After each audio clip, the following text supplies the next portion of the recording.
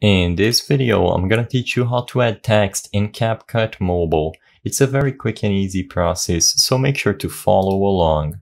All you have to do is download and update Capcut to the latest version available and open up the app. You can either start a new project or just open up any template you have available. Now, within the editing window, you should be able to see this bottom menu over here.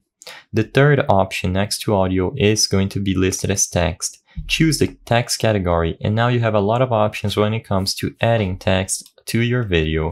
As you can see, the simplest one is just to type out what you want, add text. You can use stickers, auto captions, text template, which you can find and use, auto lyrics, and draw. I'm just gonna use the add text function. Like I said, it's the simplest one. In here, I'm just gonna type quick and easy. You can move it around, make it bigger, angle it however you wish, move it around, etc. I'm just gonna keep it over here at the top and then click the confirmation key. If I want to edit this text, I simply have to click on it again and I'll be able to change whatever I like.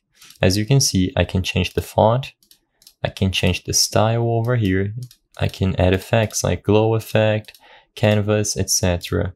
You can mess around however you like, and once you find the style that you are comfortable with, like I said, just use the confirmation button. It will then be listed over here at the timeline at the bottom under your video or audio, and you can do whatever you want with it.